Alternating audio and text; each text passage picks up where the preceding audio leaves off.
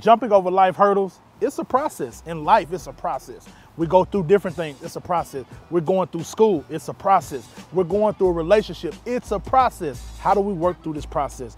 We have to journal, right? These are things that we have to be able to put down on paper, write out how we feel. These things will be super great for our emotional health. Long term, it allows us to reflect. We can be in gratitude. We can continue to be healthy, and we can really be successful for those that surround us and for ourselves and even for our loved ones.